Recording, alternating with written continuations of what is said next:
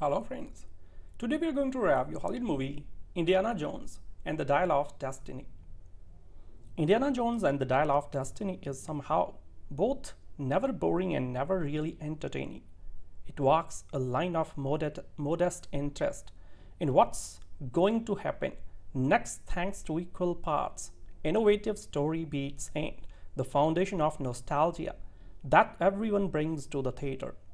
It's an alternating series of frustrating choices, promising beats, and general goodwill for a legendary actor donning one of the most famous hats in movie history yet again.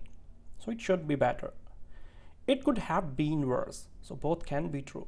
So in an era of extreme online critical opinion, The Dial of Destiny is a hard movie to truly hate, which is nice.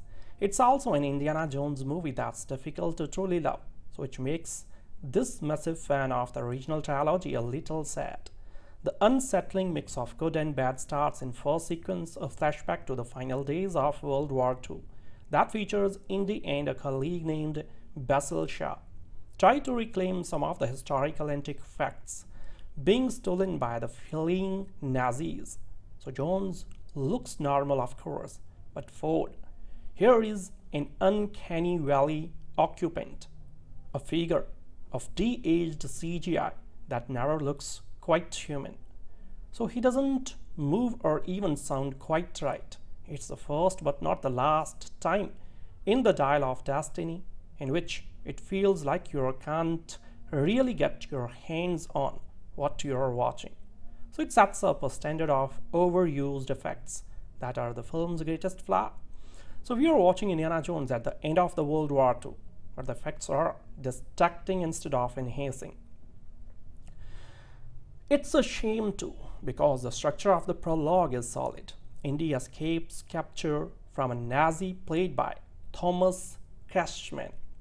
But the important introduction here is that of a Nazi astrophysicist named Jürgen Waller, who discovers that while looking for something called the Lens of Longinus, the Nazis have stumbled upon half of the Antikythera or Archimedes dial. So based on the real ancient Greek item that could reportedly predict astronomical positions for decades, the dial is given the magical Indy franchising treatment in ways that I won't spoil other than to say it's not as expectedly religious as items like the Ark of the Covenant of the Holy Grail, other than, as Waller says, it almost makes its owner God.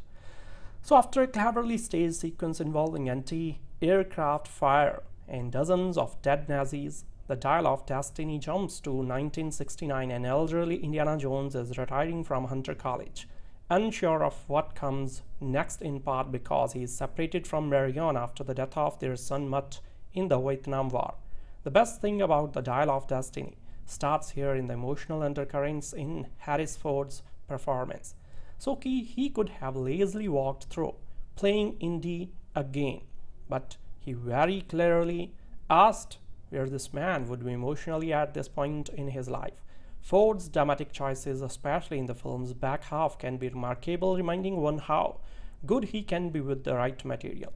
So his work here made me truly hope that he gets a brilliant drama again in his career, so the kind he made more often in the 80s. But back to the action adventure stuff. So before he can put his retirement gift away, Indy is whisked off on an adventure with Helena Shaw, the daughter of Basil and goddaughter of Indy.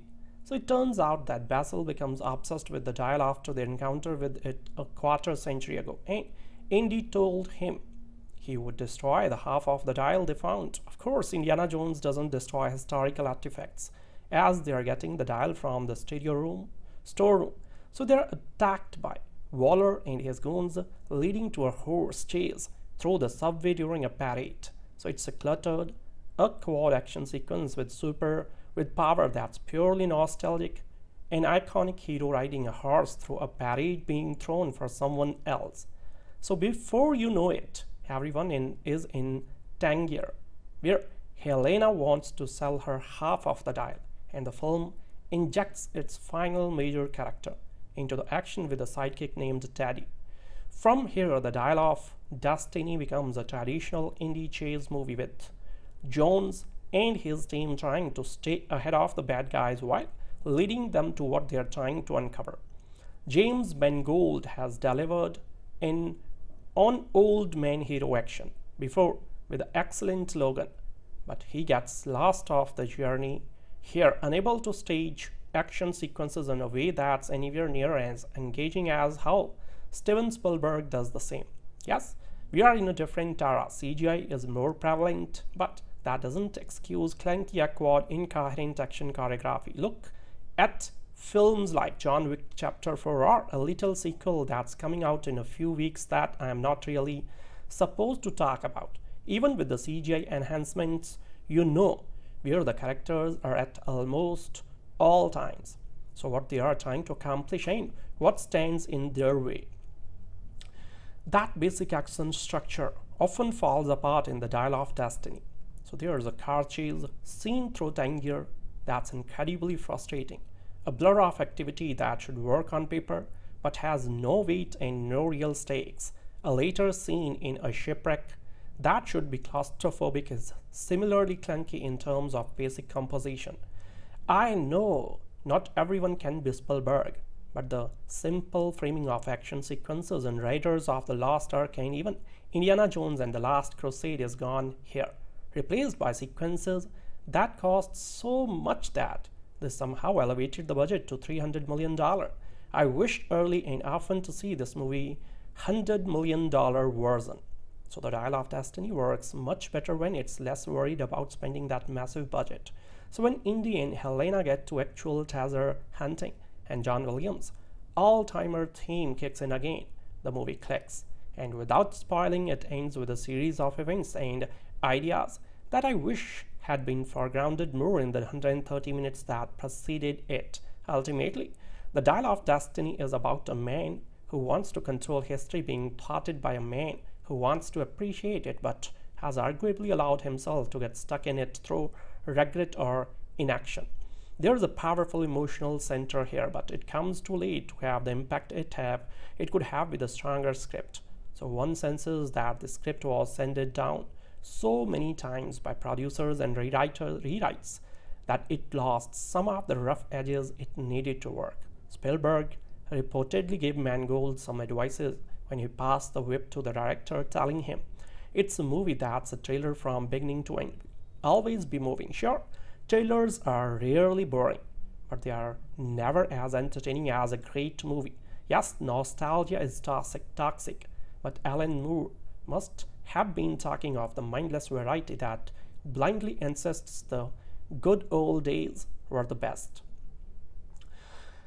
It cannot be such a bad thing to immerse oneself in a world and with characters who gave us so much joy and thrills in the past. So it is with James Mangold's Indiana Jones and the Dial of Destiny, the fifth movie in the franchise that started with 1981's Raiders of the Lost Ark, which introduced Indiana Jones, an archaeologist who goes all over the world, saving artifacts from the bad guys. The movie, directed by Steven Spielberg from a George Lucas story, was supposed to be based on matinee serials, which, incidentally, none of us in India have ever watched. So we were nevertheless outstruck by the bouncing boulder and the melting face. Raiders was followed by 1984's Temple of Doom, replete with chilled monkeys, brains, and Amrish Puri. Last Crusade, where Sean Connery has immense fun as Indy's Grail, obsessed father, and the wholly inconclusive Kingdom of the Crystal Skull in 2008. So there have been talks of an Indiana Jones 5 for the longest, apparently from the late 70s, and the wait, my friends, is definitely worth it.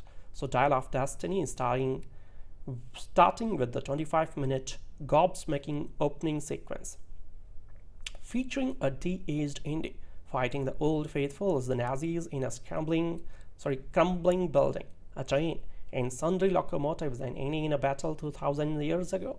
Is so full of fun and poignancy, so as to be absolutely irresistible.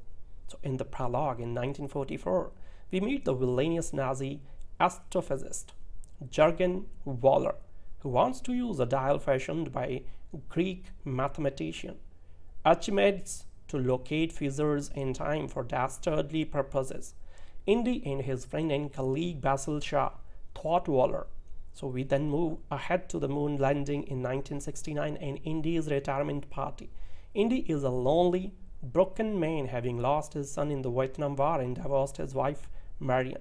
In a bar, he meets Shah's daughter Helena, who asks his help to recover the dial, and we are off to Morocco, Spain and Greece. Yeah. Sallah, who helped Indy with the Ark of the Covenant and the Holy Grail, is now in America with his many children and grandchildren and continues to help Indy with logistics as well as his costume. Sallah also packs his passport just in case, as he wistfully tells Indy. Indy has a friend in every port, and when he needs a diver in Spain, there is Ronaldo to provide the boat and the equipment. So Helena has her own sidekick in Teddy, who stole her purse and never let go. So the action sequences are creatively choreographed with chock full of zip. That tuk-tuk chase was something else. The special effects are a mind-boggling testament to the boundaries routinely reached by human imaginations and ingenuity. So one does not usually talk about the acting in an adventure movie, but we cannot end this review without mentioning Ford, who personifies Indy, the 80-year-old actor who was not kidding when he said, "I'm Indiana Jones. So when I'm gone, he's gone." He makes for a very fit octogenarian and has a scene in shorts to prove it. So if there is one little disappointment in the Dial of Destiny, it is the antagonist, Mikkelsen, whose silky sadism, almost undid James Bond in Casino Royale, seems to go no further than he be a fretful academic, as Waller and is no match for jolly Johnny. Apart from that, Indiana Jones and the Dial of Destiny delivers on all its promises, from breathless action and the sweetest love story to the historical MacGuffin with a touch of supernatural, and finished with that rousing score from John Williams. Indiana Jones and the Dial of Destiny is the fifth and final film in the Indiana Jones franchise. The expectations on the film are quite high, as a new installment in the franchise has been released theaters after 15 years. So set in 1944 during the World War II, Henry Jones Jr., aka Indiana Jones, is captured by the Nazis. Jones, who is in search of the lands of Longinus, accidentally finds the Antikythera, also known as the Dial of Destiny. So the story moves to 1969, and Jürgen Waller, a former Nazi and an astrophysicist hired by NASA, wants the Antikythera to change the past. So Helena Shah, Jones' goddaughter, snatches one of the parts of the Dial of Destiny and later joins him to find the other part. Jürgen Waller is after them to find and snatch the other part. So what happens next? Do Helena and Henry Jones find the other part? What does Jürgen Waller do next? The movie will unfold all the answers. Audiences have high hopes from Indiana Jones and the Dial of Destiny because it's the last movie in the series, with Harrison Ford playing Indiana Jones for one last time and James Mangold directing the movie instead of Steven Spielberg.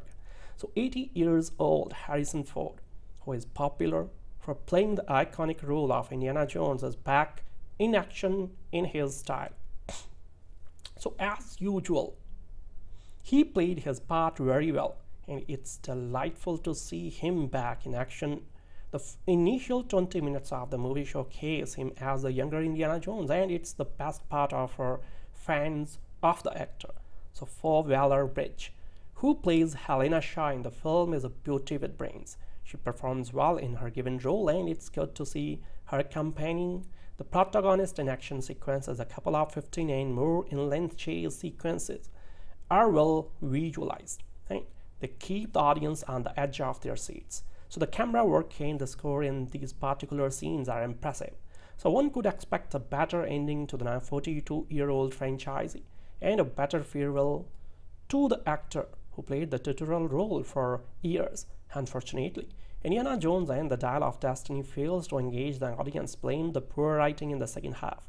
The first half is filled with interesting and thrilling scenes that make one anticipate a better second half.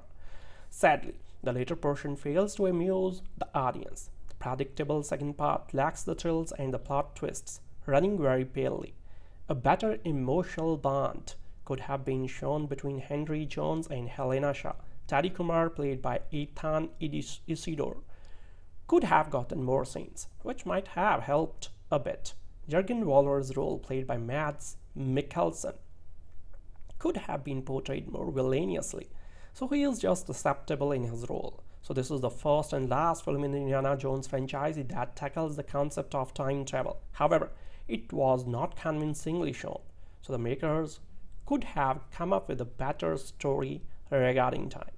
So the direction of James Mangold is not great, and he could have pushed the writers to come up with a better second half that engages everyone.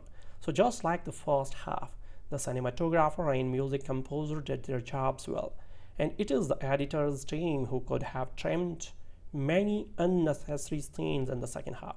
So the lengthy runtime is also a curse to the audience due to the pale screenplay in the second half. On the whole, Indiana Jones and the Dial of Destiny is an action-adventure film that doesn't live up to the hype. Although Harrison Ford and Phoebe Waller-Bridge deliver good performances and the film features a couple of great action sequences, it fails to entertain due to the poor second half. For such a much-loved franchise, it's been a long time between drinks for the Indiana Jones saga, with just one feature film, the Valiant Indiana Jones and the Kingdom of the Crystal Skull, released since 1989's The Last Crusade, with star Harrison Ford now 81 years of age. The chance of another entry in the series seems somewhat scant. Indeed, the film is being marketed aggressively as such. So does the Dial of Destiny end on a high? Or is it a case of diminishing return for the once great series? So behind enemy lines in Eastern Europe, at the conclusion of World War II, Indiana Jones and his colleague Basil Shaw are captured by Nazis attempting to locate Archimedes' dial, an invention of famed mathematician Archimedes, which is capable of locating fissures in time and therefore the ability to time travel. So 25 years later, Jones is on the cusp of retirement from teaching, but is roped into one last adventure when Shaw's adult daughter Helena turns up seeking to exploit the dial, while CIA and German double agent are hot on their tail. So over 4 decades from Raiders of the Lost Ark, there is still a huge level of goodwill towards the Indiana Jones saga, enhanced by 2 very good sequels directed and produced by Steven Spielberg and George Lucas at the height of their creative powers, and only let down by the somewhat disappointing return in 2008's Kingdom of the Crystal Skull. So with expectations lowered, Dial of Destiny's only remit is really to be better than the last, and thus end the series on a high note.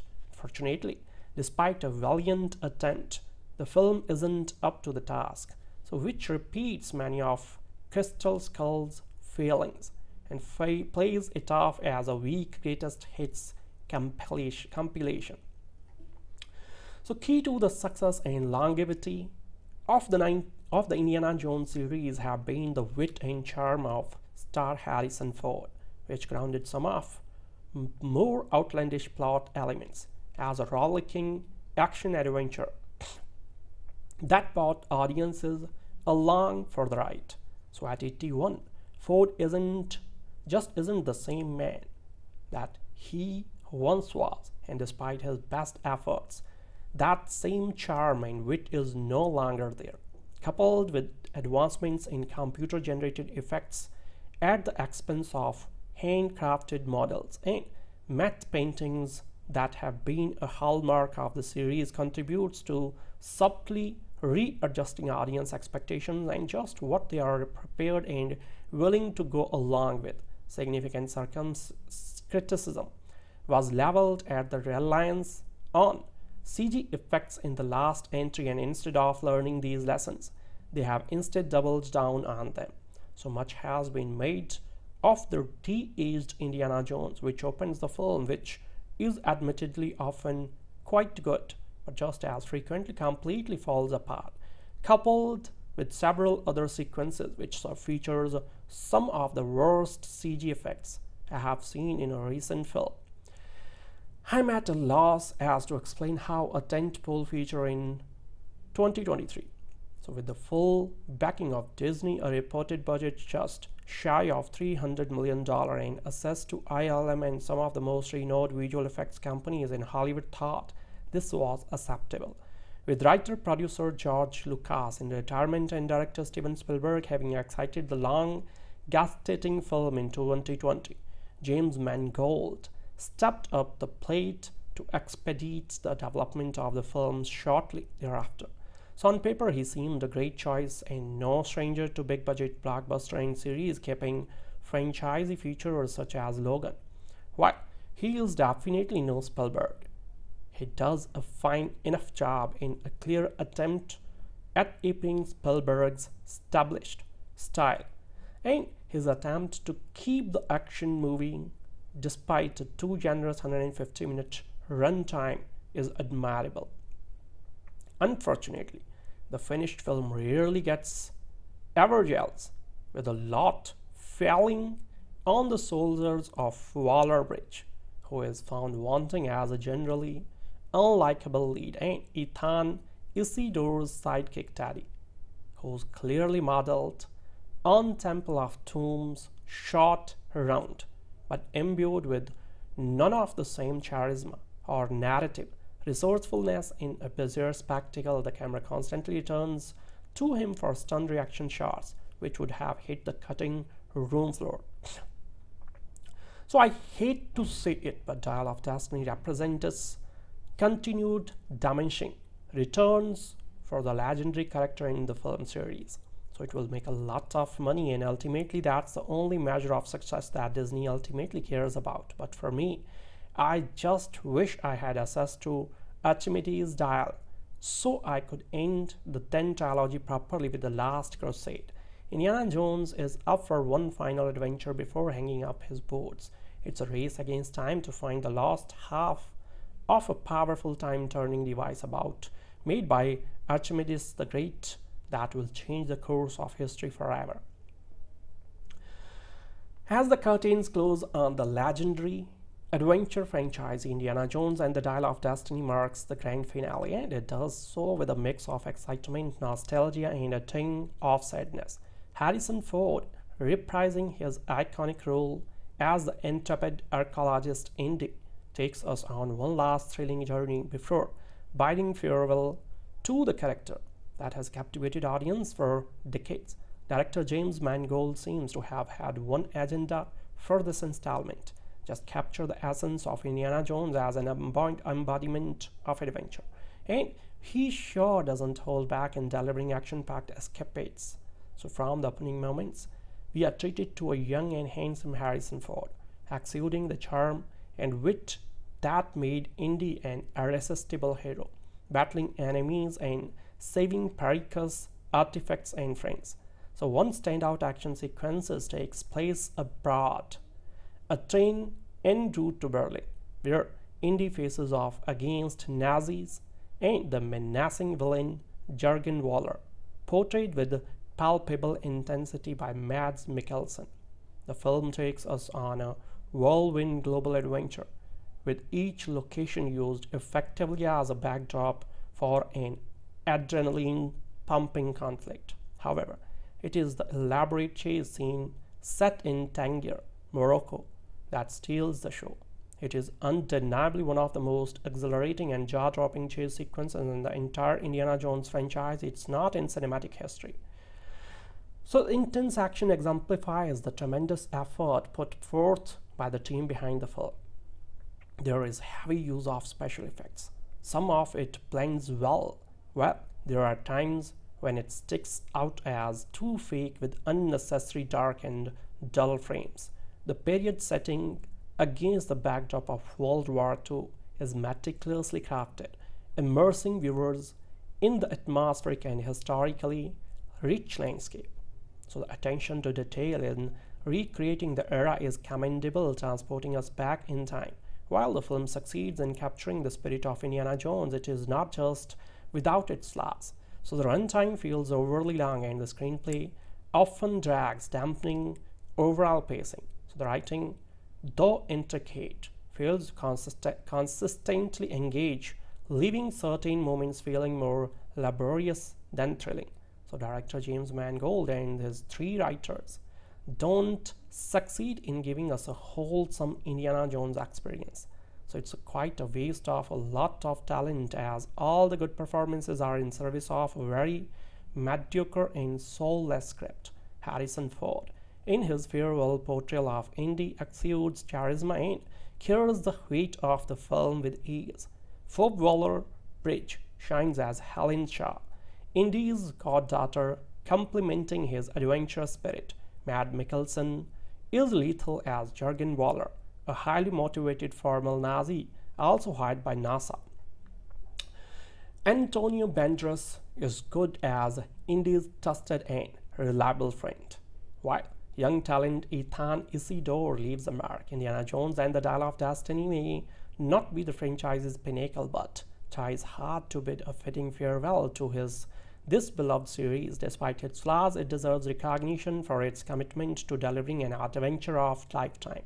What makes Indy run for years? The obvious answer was Steven Spielberg, who starting in 1981 with Raiders of the Lost Ark, guided Harrison Ford's hunky archaeologist, Dr. Henry Walton Jones Jr., in and out of gnarly escapades and ripped shirts in 4 box office behemoths. So by the time Spielberg directed Ford in their last outing, Indiana Jones and the Kingdom of the Crystal Skull, Indy was in his late 50s and fans were speculating that the character was immortal, even if the franchise itself had begun running on fumes. So as a long-time big Hollywood star and hitmaker, Ford had already achieved an immortality of a kind. Indyologists, though, were more focused on the eternal life that Indy might have been granted by the Holy Grail when he takes a healthy swig from it in his third outing, The Last Crusade. It's pretty clear that his newest venture, the overstuffed, if not entirely charmless Indiana Jones and the Dial of Destiny, that while Indy may not in fact be immortal, the brain trust overseeing this installment wishes he were. So they haven't simply brought the character back for another go, they have also given him a digital facelift. So the facelift is as weird and distracting as this kind of digital plastic surgery tends to be, though your mileage will vary, as will your philosophical objections to the idea that Ford needed to be de-aged to draw an audience, even for a 42-year-old franchisee that's now older than most North American moviegoers. The results don't have the spooky emptiness of uncanny valley faces. So that said, the altered Indy is cognitively dissonant. So I kept wondering what they had done to, or perhaps with, Ford. It turns out that when he wasn't getting body doubled, he was on set hitting his marks before his face was sent out to be digitally refreshed. So the guys you are familiar with eventually appears with wrinkles and gray hair, though without a shirt or pants. Huzzah! But first you need to get past the prologue opener, sorry, which plays like a franchise's highlight reel. So these nods to the past are unsurprising for a series steeped in nostalgia. Raiders was created by Spielberg's pal George Lucas, who saw it as a homage to the serials that he had loved as a kid. So Lucas envisioned a hero along the lines of Humphrey Bogart in Treasure of the Sierra Madre, but with morals, while Spielberg was interested in making a Bond-style film without the hardware and gimmicks. Indiana Jones and the Dial of Destiny is somehow both never boring and never really entertaining. It walks a line of modest interest in what's going to happen next, thanks to equal parts innovative story beats and the foundation of nostalgia that everyone brings to the theater. It's an alternating series of frustrating choices, promising beats, and general goodwill for a legendary actor donning one of the most famous hats in movie history yet again. So it should be better. It could have been worse, so both can be true. So in an era of extreme online critical opinion, The Dial of Destiny is a hard movie to truly hate, which is nice. It's also an Indiana Jones movie that's difficult to truly love, so which makes this massive fan of the original trilogy a little sad. The unsettling mix of good and bad starts in first sequence, a flashback to the final days of World War II that features Indy and a colleague named Basil Shaw try to reclaim some of the historical artifacts being stolen by the fleeing Nazis. So Jones looks normal, of course, but Ford here is an uncanny valley occupant, a figure of de-aged CGI that never looks quite human. So he doesn't move or even sound quite right. It's the first but not the last time in The Dial of Destiny in which it feels like you can't really get your hands on what you're watching. So it sets up a standard of overused effects that are the film's greatest flaw. So we are watching Indiana Jones at the end of the World War II, where the effects are distracting instead of enhancing. It's a shame too, because the structure of the prologue is solid. Indy escapes capture from a Nazi played by Thomas Kretschmann. But the important introduction here is that of a Nazi astrophysicist named Jürgen Waller, who discovers that while looking for something called the lens of Longinus, the Nazis have stumbled upon half of the Antikythera or Archimedes dial. So based on the real ancient Greek item that could reportedly predict astronomical positions for decades, the dial is given the magical Indy franchising treatment in ways that I won't spoil, other than to say it's not as expectedly religious as items like the Ark of the Covenant of the Holy Grail, other than, as Waller says, it almost makes its owner God. So after a cleverly staged sequence involving anti-aircraft fire and dozens of dead Nazis, The Dial of Destiny jumps to 1969. An elderly Indiana Jones is retiring from Hunter College, unsure of what comes next, in part because he is separated from Marion after the death of their son Mutt in the Vietnam War.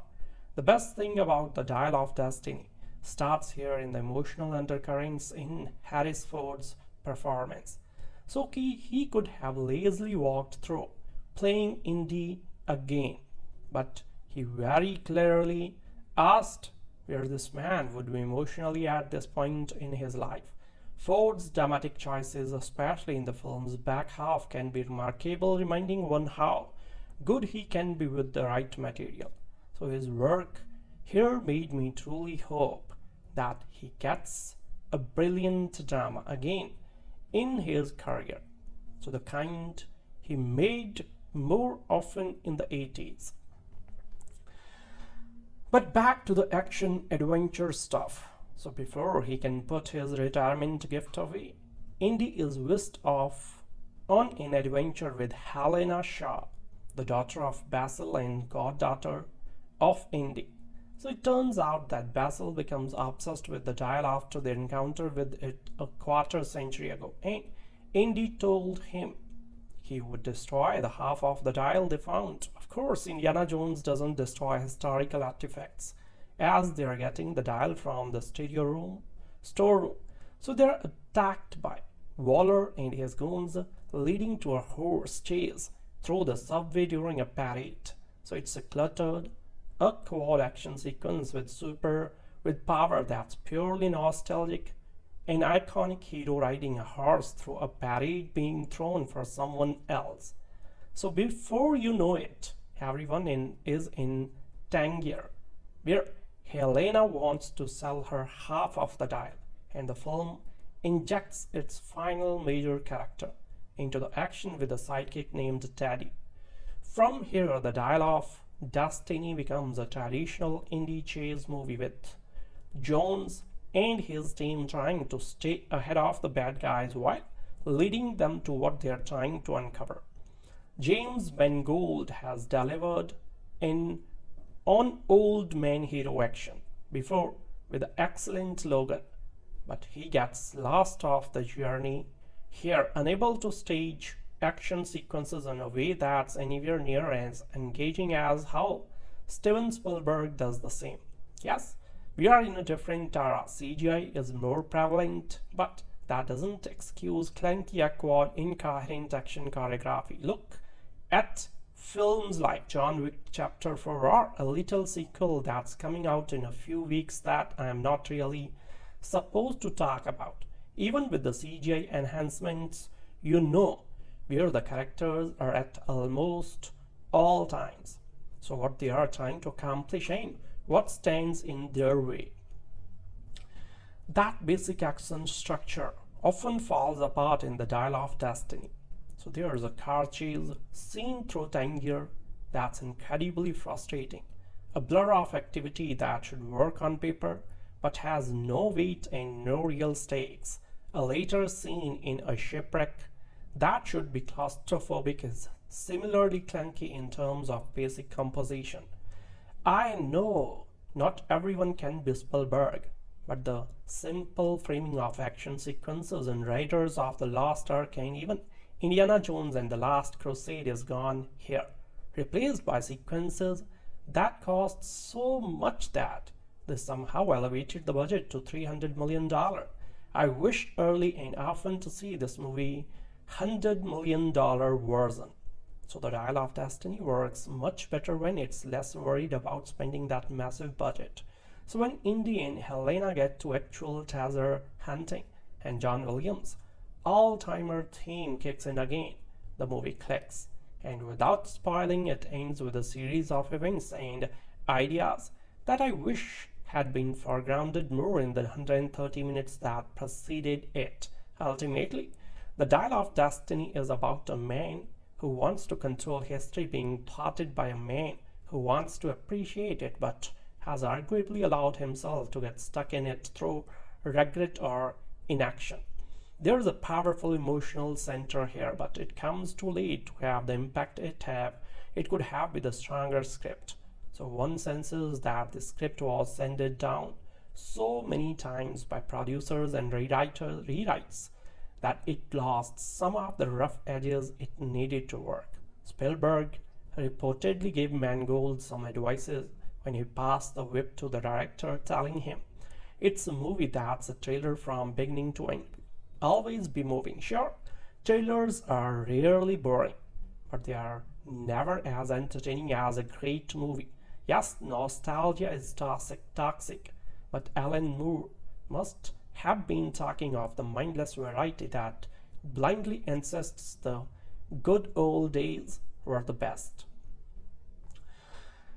It cannot be such a bad thing to immerse oneself in a world and with characters who gave us so much joy and thrills in the past. So it is with James Mangold's Indiana Jones and the Dial of Destiny, the fifth movie in the franchise that started with 1981's Raiders of the Lost Ark, which introduced Indiana Jones, an archaeologist who goes all over the world saving artifacts from the bad guys. The movie, directed by Steven Spielberg from a George Lucas story, was supposed to be based on matinee serials, which, incidentally, none of us in India have ever watched. So we were nevertheless outstruck by the bouncing boulder and the melting face. Raiders was followed by 1984's Temple of Doom, replete with chilled monkeys, brains and Amrish Last Crusade, where Sean Connery has immense fun as Indy's Grail, obsessed father, and the vaguely inconclusive Kingdom of the Crystal Skull in 2008. So there have been talks of an Indiana Jones 5 for the longest, apparently from the late 70s, and the wait, my friends, is definitely worth it. So Dial of Destiny is starting with the 25-minute gobsmacking opening sequence, featuring a de-aged Indy fighting the old faithfuls, the Nazis, in a crumbling building, a train, and sundry locomotives, and Indy in a battle 2,000 years ago. Is so full of fun and poignancy so as to be absolutely irresistible. So in the prologue in 1944, we meet the villainous Nazi astrophysicist Jürgen Waller, who wants to use a dial fashioned by Greek mathematician Archimedes to locate fissures in time for dastardly purposes. Indy and his friend and colleague Basil Shaw thwart Waller. So we then move ahead to the moon landing in 1969 and Indy's retirement party. Indy is a lonely, broken man, having lost his son in the Vietnam War and divorced his wife Marion. In a bar, he meets Shaw's daughter Helena, who asks his help to recover the dial, and we are off to Morocco, Spain and Greece. Yeah. Sallah, who helped Indy with the Ark of the Covenant and the Holy Grail, is now in America with his many children and grandchildren and continues to help Indy with logistics as well as his costume. Sallah also packs his passport just in case, as he wistfully tells Indy. Indy has a friend in every port, and when he needs a diver in Spain, there is Ronaldo to provide the boat and the equipment. So Helena has her own sidekick in Teddy, who stole her purse and never let go. So the action sequences are creatively choreographed with choke full of zip. That tuk-tuk chase was something else. The special effects are a mind-boggling testament to the boundaries routinely reached by human imaginations and ingenuity. So one does not usually talk about the acting in an adventure movie, but we cannot end this review without mentioning Ford, who personifies Indy, the 80-year-old actor who was not kidding when he said, "I'm Indiana Jones. So when I'm gone, he's gone." He makes for a very fit octogenarian and has a scene in shorts to prove it. So if there is one little disappointment in the Dial of Destiny, it is the antagonist, Mikkelsen, whose silky sadism, almost under James Bond in Casino Royale, seems to go no further than he be a fretful academic, as Waller, and is no match for jolly Jonesy. Apart from that, Indiana Jones and the Dial of Destiny delivers on all its promises, from breathless action and the sweetest love story to the historical MacGuffin with a touch of supernatural, and finished with that rousing score from John Williams. Indiana Jones and the Dial of Destiny is the fifth and final film in the Indiana Jones franchise. The expectations on the film are quite high, as a new installment in the franchise has been released theaters after 15 years. So set in 1944 during the World War II, Henry Jones Jr., aka Indiana Jones, is captured by the Nazis. Jones, who is in search of the lands of Longinus, accidentally finds the Antikythera, also known as the Dial of Destiny. So the story moves to 1969, and Jürgen Waller, a former Nazi and an astrophysicist hired by NASA, wants the Antikythera to change the past. So Helena Shaw, Jones' goddaughter, snatches one of the parts of the Dial of Destiny and later joins him to find the other part. Jürgen Waller is after them to find and snatch the other part. So what happens next? Do Helena and Henry Jones find the other part? What does Jürgen Waller do next? The movie will unfold all the answers. Audiences have high hopes from Indiana Jones and the Dial of Destiny because it's the last movie in the series, with Harrison Ford playing Indiana Jones for one last time and James Mangold directing the movie instead of Steven Spielberg. So 80 years old Harrison Ford, who is popular for playing the iconic role of Indiana Jones, is back in action in his style. So as usual, he played his part very well, and it's delightful to see him back in action. The initial 20 minutes of the movie showcase him as the younger Indiana Jones, and it's the best part of her fans of the actor. So Phoebe Waller-Bridge, who plays Helena Shaw in the film, is a beauty with brains. She performs well in her given role, and it's good to see her accompanying the protagonist in action sequences. A couple of 15 and more in-length chase sequences are well visualized, and they keep the audience on the edge of their seats. So the camera work and the score in these particular scenes are impressive. So one could expect a better ending to the 42-year-old franchise and a better farewell to the actor who played the titular role for years. Unfortunately, Indiana Jones and the Dial of Destiny fails to engage the audience, playing the poor writing in the second half. The first half is filled with interesting and thrilling scenes that make one anticipate a better second half. Sadly, the later portion fails to amuse the audience. The predictable second part lacks the thrills and the plot twists, running very palely. A better emotional bond could have been shown between Henry Jones and Helena Shaw. Teddy Kumar, played by Ethann Isidore, could have gotten more scenes, which might have helped a bit.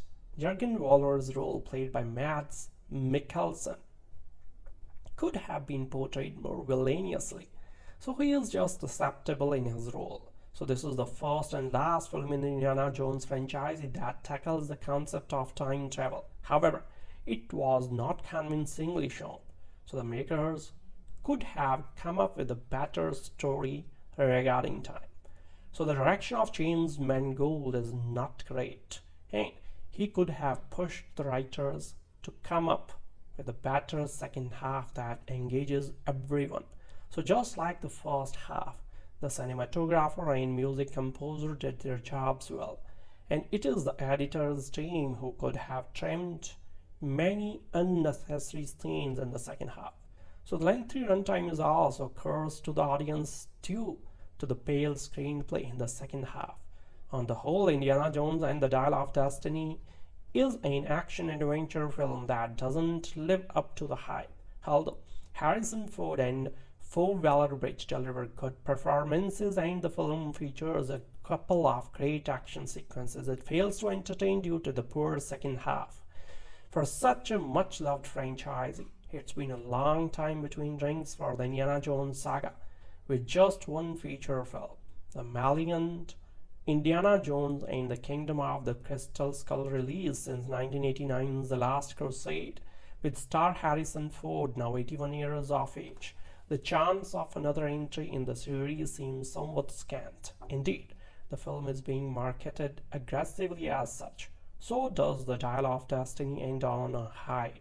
Or is it a case of diminishing return for the once great series? So behind enemy lines in Eastern Europe, at the conclusion of World War II, Indiana Jones and his colleague Basil Shaw are captured by Nazis attempting to locate Archimedes' dial, an invention of famed mathematician Archimedes, which is capable of locating fissures in time and therefore the ability to time travel. So 25 years later, Jones is on the cusp of retirement from teaching, but is roped into one last adventure when Shaw's adult daughter Helena turns up seeking to exploit the dial, while CIA and German double agent are hot on their tail. So we're 4 decades from Raiders of the Lost Ark. There is still a huge level of goodwill towards the Indiana Jones saga, enhanced by 2 very good sequels directed and produced by Steven Spielberg and George Lucas at the height of their creative powers, and only let down by the somewhat disappointing return in 2008's Kingdom of the Crystal Skull. So with expectations lowered, Dial of Destiny's only remit is really to be better than the last, and thus end the series on a high note. Fortunately, despite a valiant attempt, the film isn't up to the task, so which repeats many of Crystal Skull's failings and plays it off as a weak greatest hits compilation.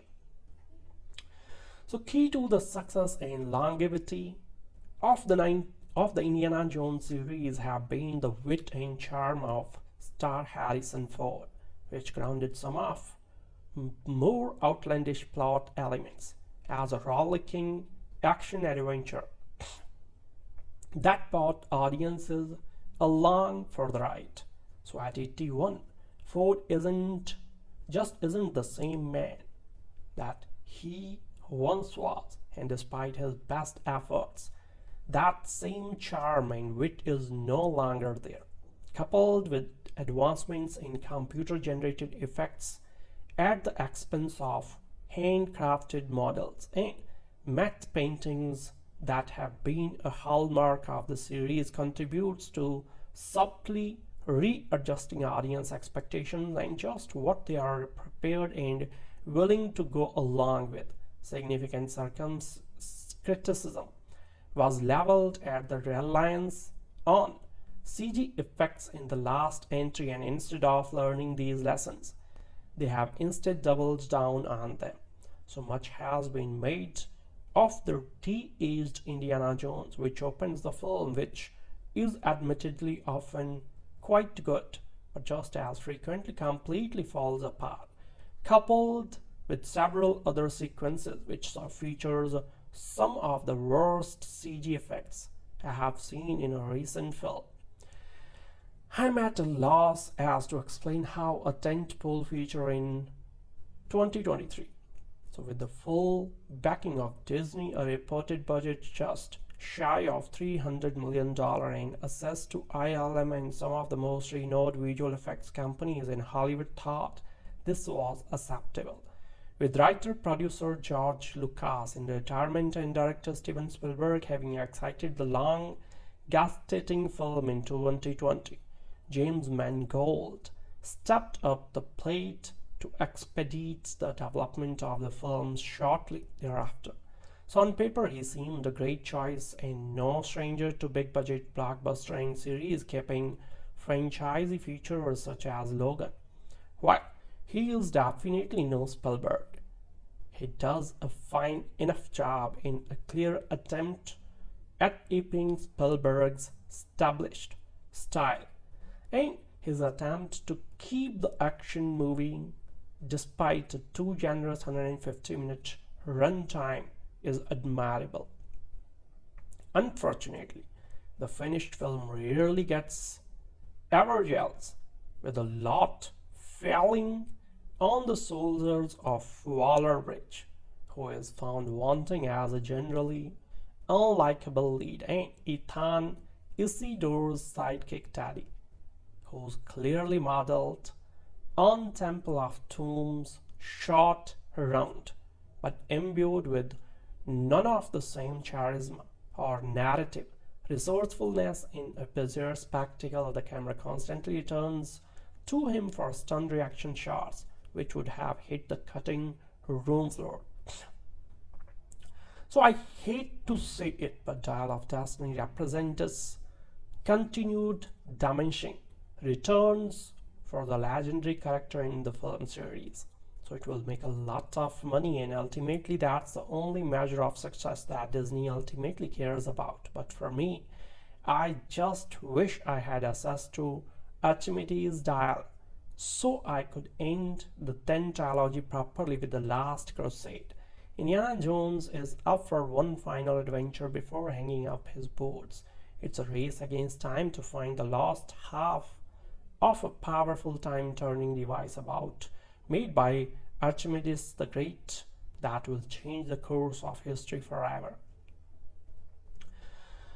As the curtains close on the legendary adventure franchise, Indiana Jones and the Dial of Destiny marks the grand finale, and it does so with a mix of excitement, nostalgia, and a tinge of sadness.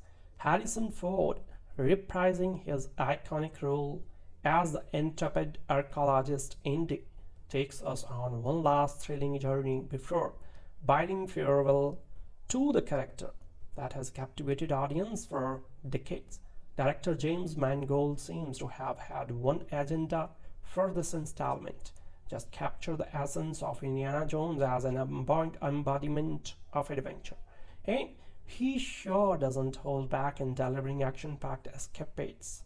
So from the opening moments, we are treated to a young and handsome Harrison Ford, exuding the charm and wit that made Indy an irresistible hero, battling enemies and saving perilous artifacts and friends. So one standout action sequence takes place aboard a train en route to Berlin, where Indy faces off against Nazis and the menacing villain Jurgen Waller, portrayed with palpable intensity by Mads Mikkelsen.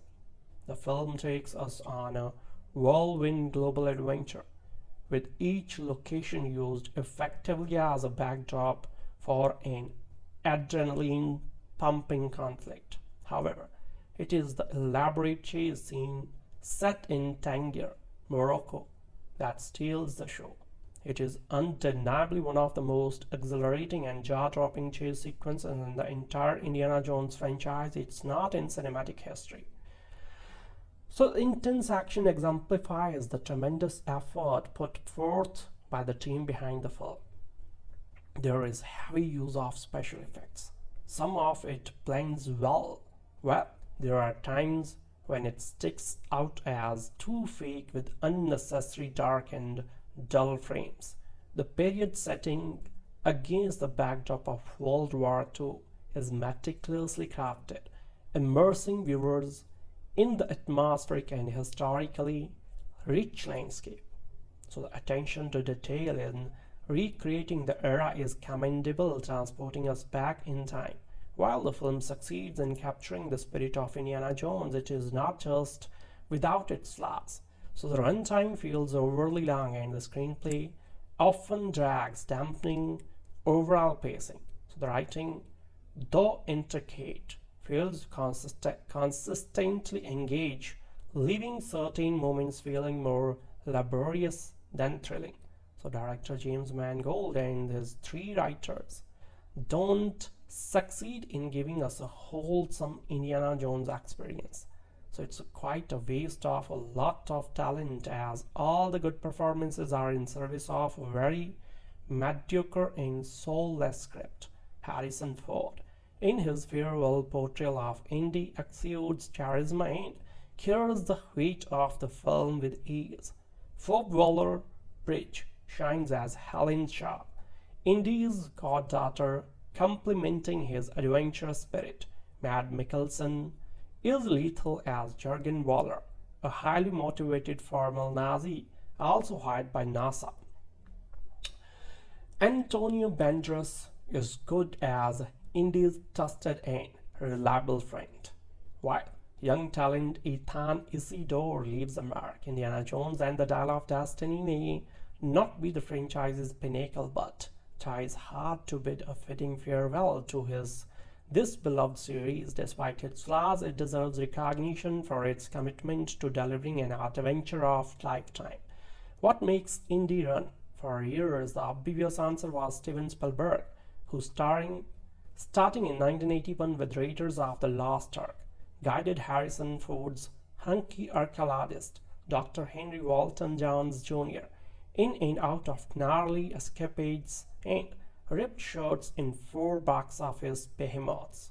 So by the time Spielberg directed Ford in their last outing, Indiana Jones and the Kingdom of the Crystal Skull, Indy was in his late 50s and fans were speculating that the character was immortal, even if the franchise itself had begun running on fumes.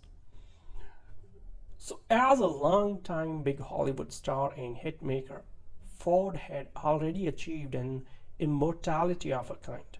Indyologists, though, were more focused on the eternal life that Indy might have been granted by the Holy Grail when he takes a healthy swig from it in his third outing. The Last Crusade.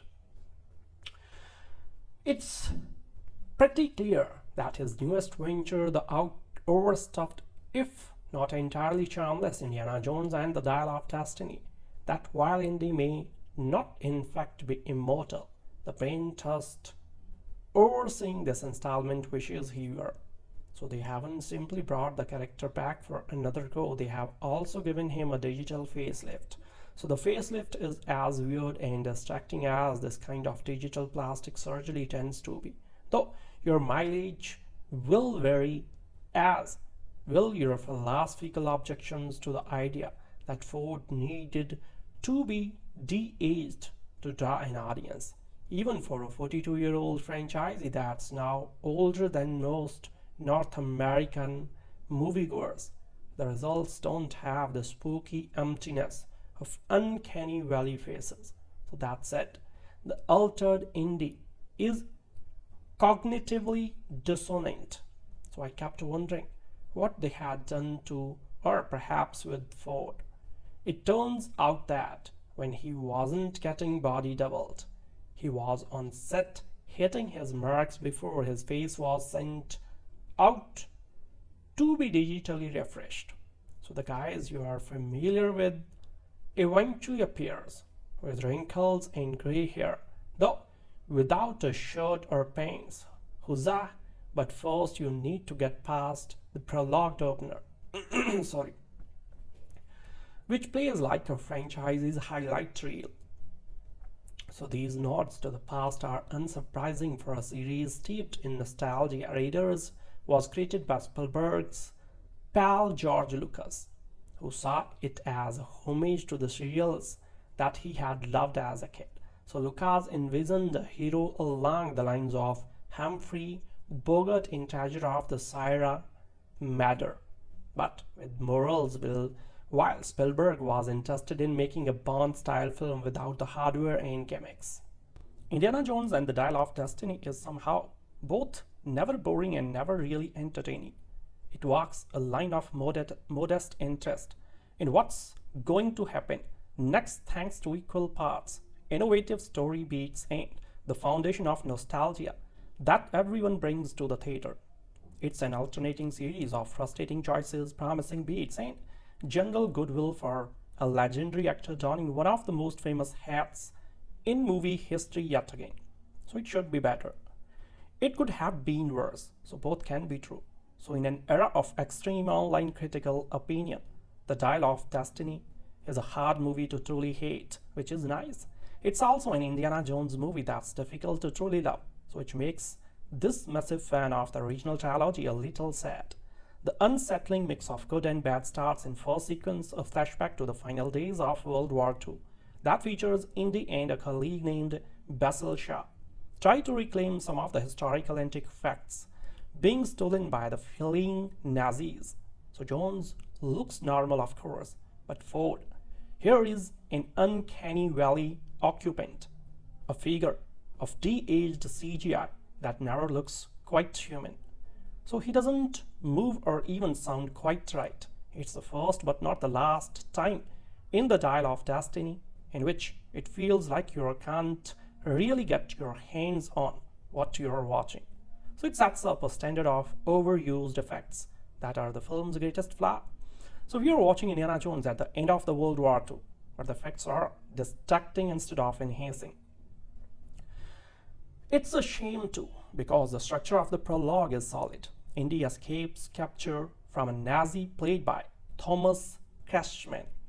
But the important introduction here is that of a Nazi astrophysicist named Jürgen Waller, who discovers that while looking for something called the lens of Longinus, the Nazis have stumbled upon half of the Antikythera or Archimedes dial. So based on the real ancient Greek item that could reportedly predict astronomical positions for decades, the dial is given the magical Indy franchise treatment in ways that I won't spoil, other than to say it's not as expectedly religious as items like the Ark of the Covenant of the Holy Grail, other than, as Waller says, it almost makes its owner God.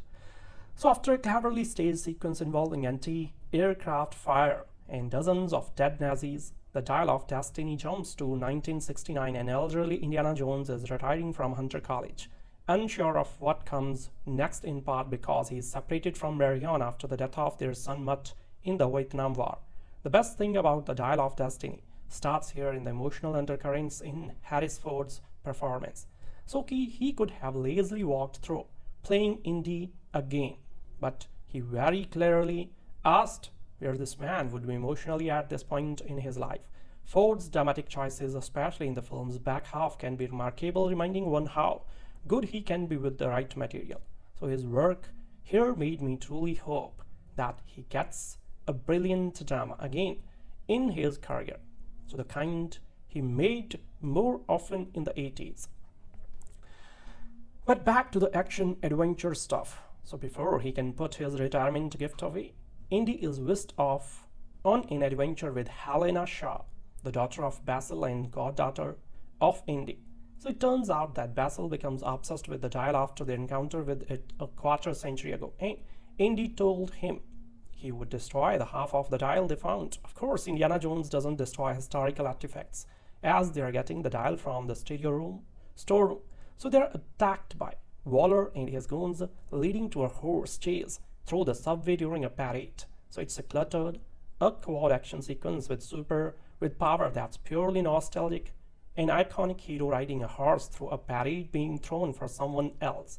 So before you know it, everyone is in Tangier, where Helena wants to sell her half of the dial, and the film injects its final major character into the action with a sidekick named Teddy. From here, the Dial of Destiny becomes a traditional Indy chase movie with Jones and his team trying to stay ahead of the bad guys while leading them to what they are trying to uncover. James Mangold has delivered on old man hero action before with an excellent slogan, but he gets lost off the journey here, unable to stage action sequences in a way that's anywhere near as engaging as how Steven Spielberg does the same.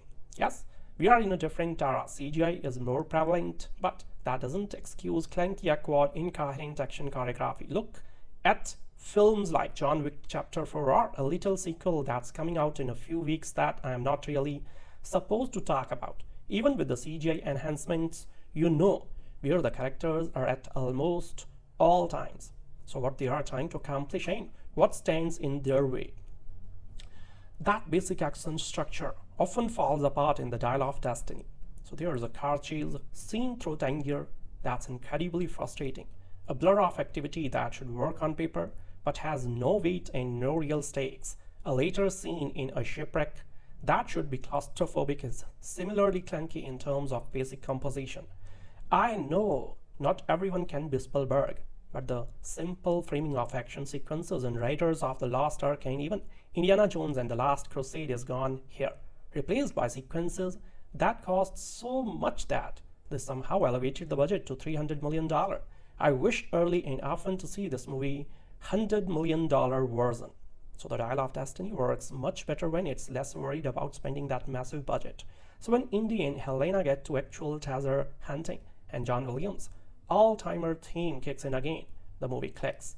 And without spoiling, it ends with a series of events and ideas that I wish had been foregrounded more in the 130 minutes that preceded it. Ultimately, the Dial of Destiny is about a man who wants to control history being thwarted by a man who wants to appreciate it but has arguably allowed himself to get stuck in it through regret or inaction.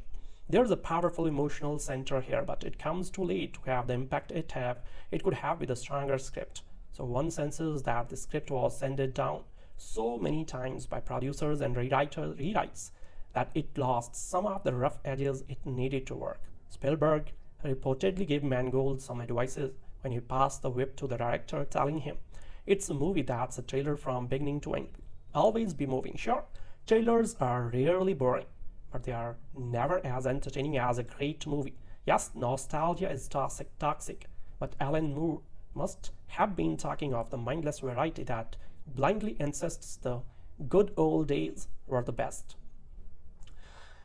It cannot be such a bad thing to immerse oneself in a world and with characters who gave us so much joy and thrills in the past. So it is with James Mangold's Indiana Jones and the Dial of Destiny, the fifth movie in the franchise that started with 1981's Raiders of the Lost Ark, which introduced Indiana Jones, an archaeologist who goes all over the world, saving artifacts from the bad guys. The movie, directed by Steven Spielberg from a George Lucas story, was supposed to be based on matinee serials, which, incidentally, none of us in India have ever watched. So we were nevertheless outstruck by the bouncing boulder and the melting face.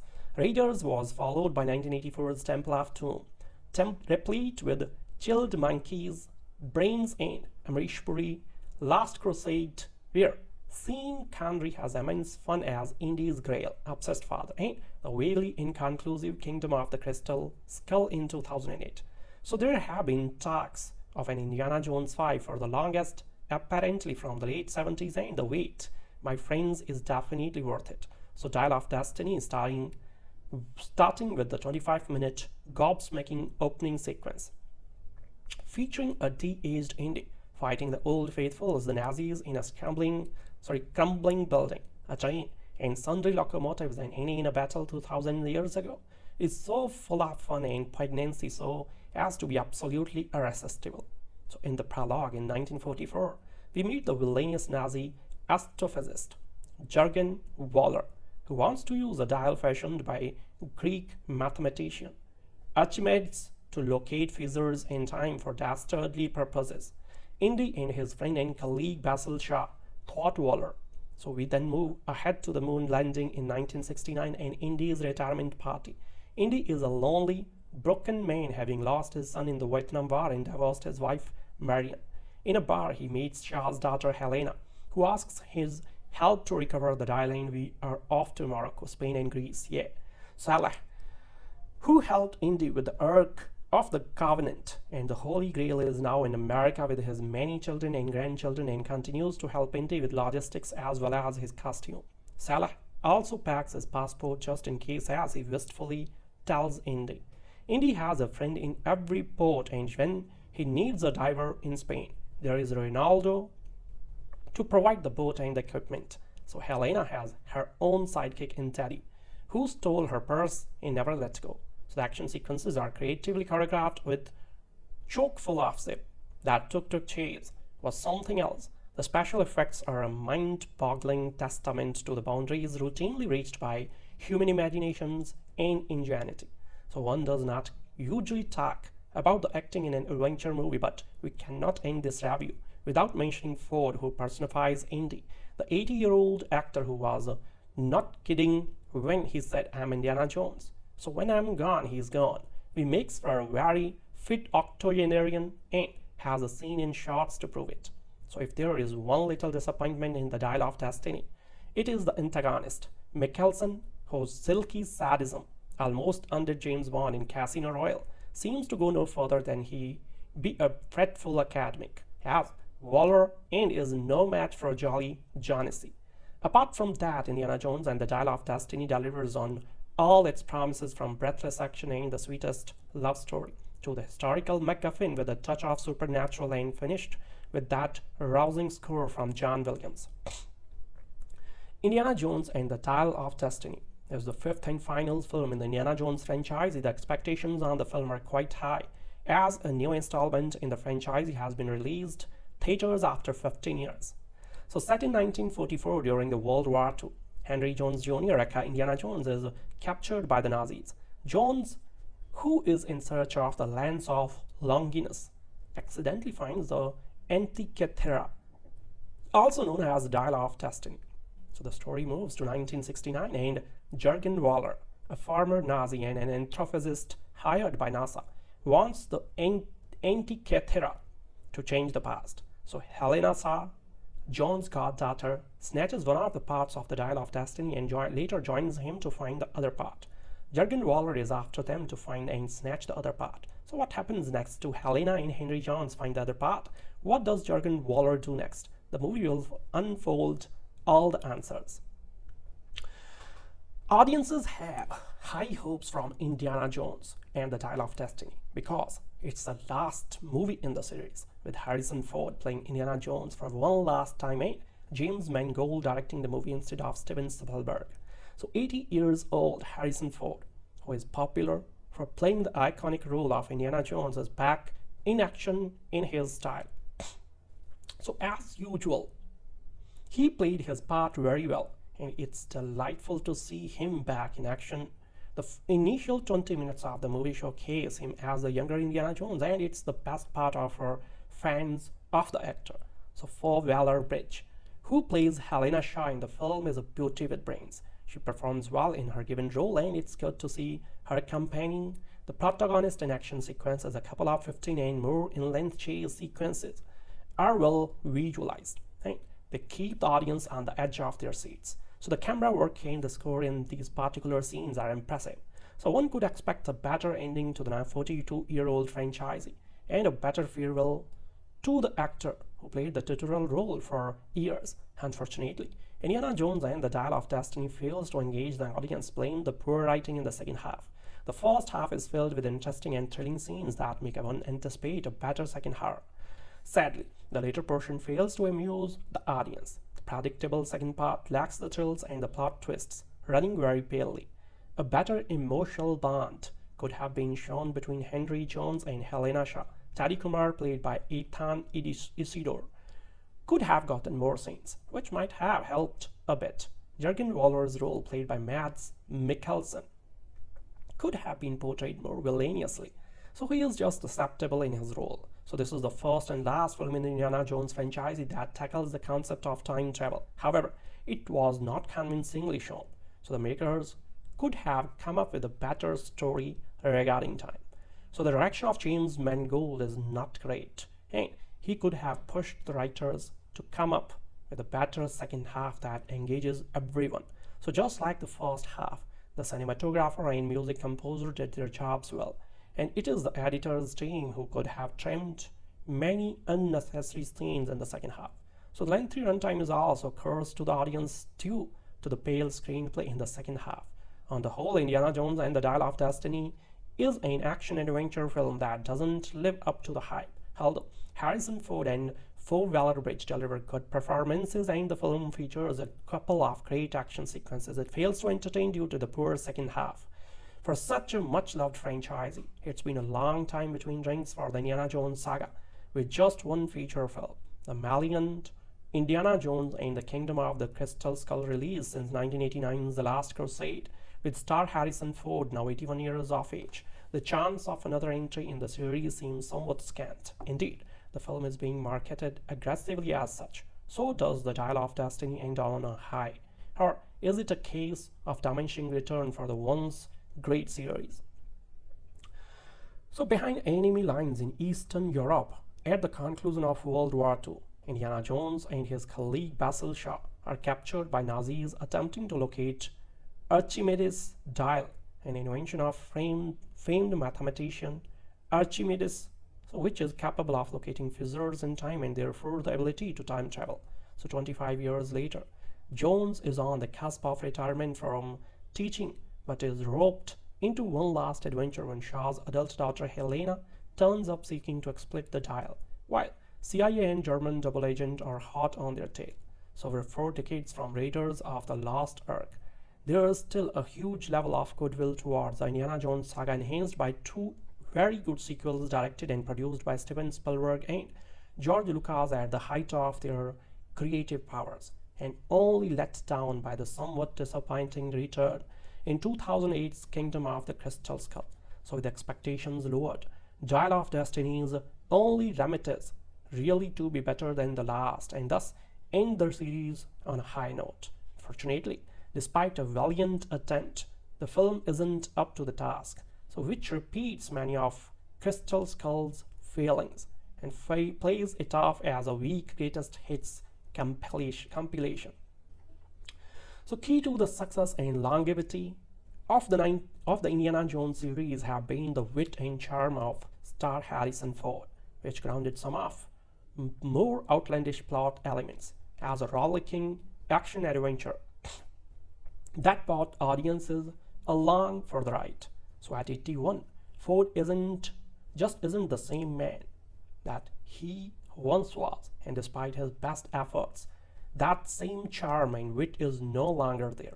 Coupled with advancements in computer-generated effects at the expense of handcrafted models and matte paintings that have been a hallmark of the series, contributes to subtly readjusting audience expectations and just what they are prepared and willing to go along with. Significant criticism was leveled at the reliance on CG effects in the last entry, and instead of learning these lessons, they have instead doubled down on them.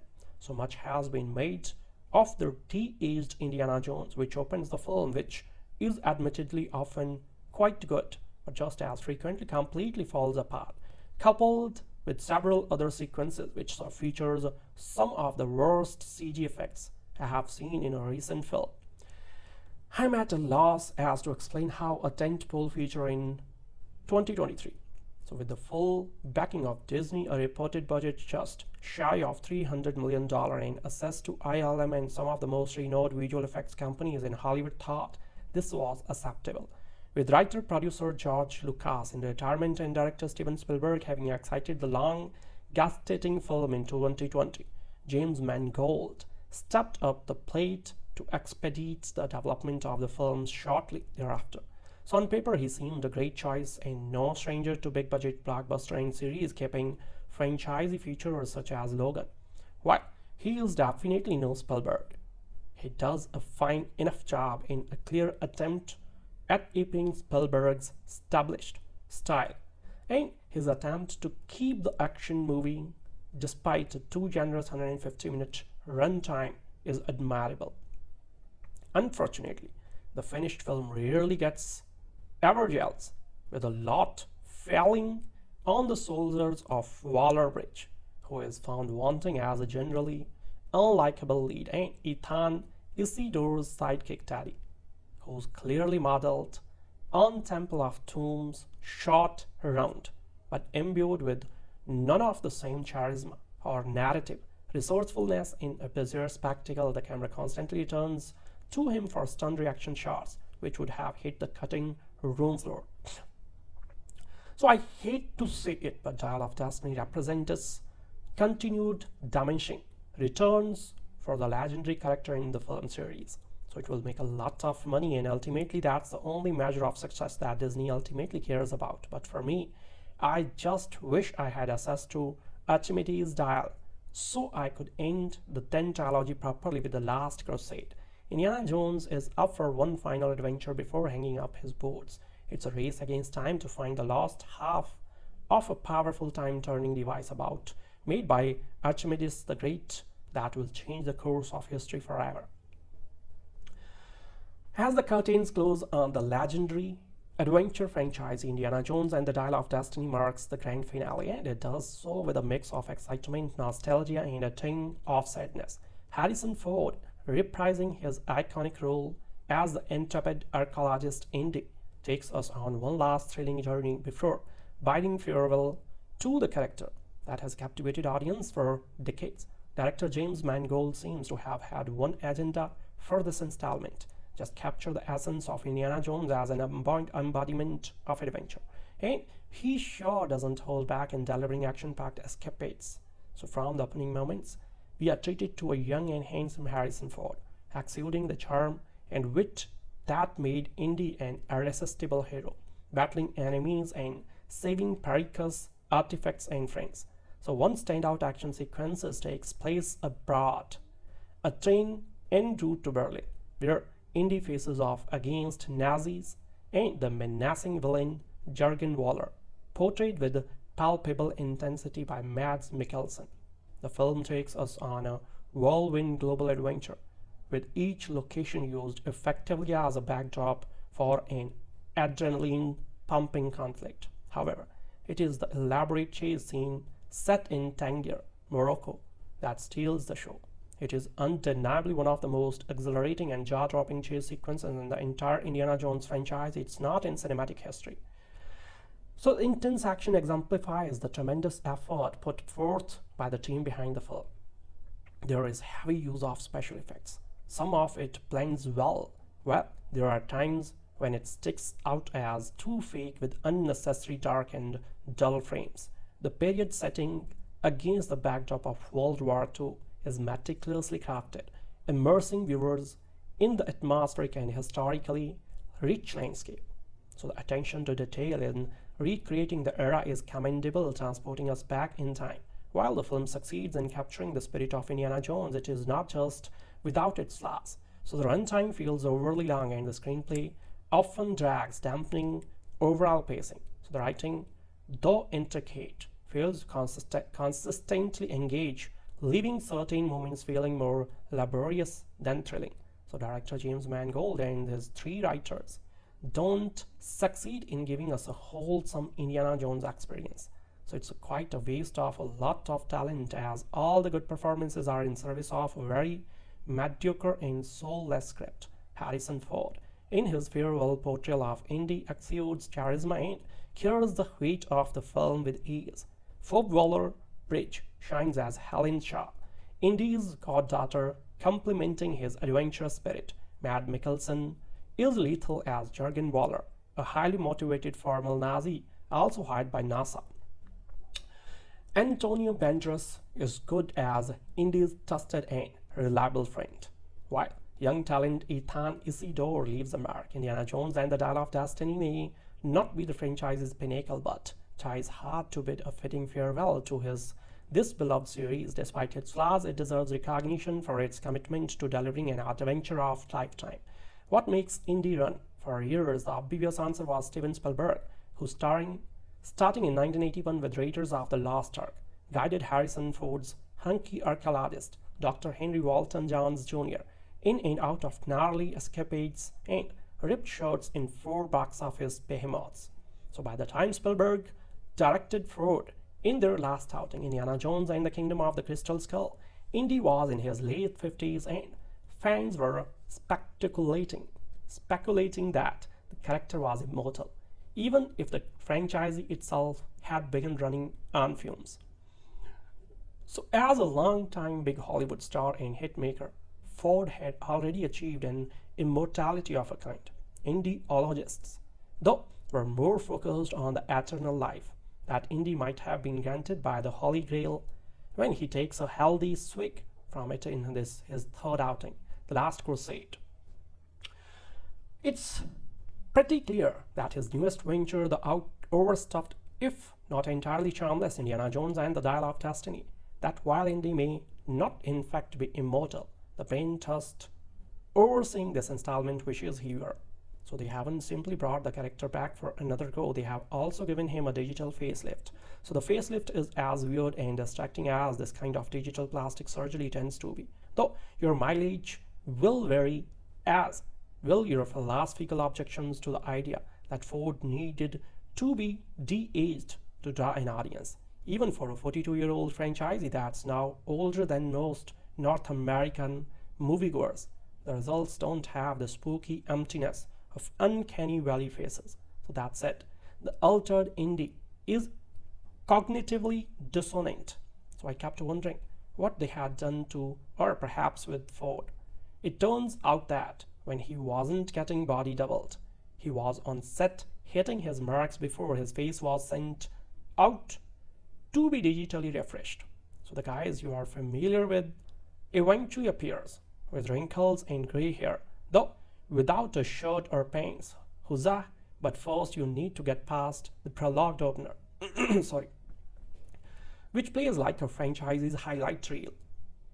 So these nods to the past are unsurprising for a series steeped in nostalgia. Raiders was created by Spielberg's pal George Lucas, who saw it as a homage to the serials that he had loved as a kid. So Lucas envisioned a hero along the lines of Humphrey Bogart in Treasure of the Sierra Madre, but with morals, while Spielberg was interested in making a Bond-style film without the hardware and gimmicks.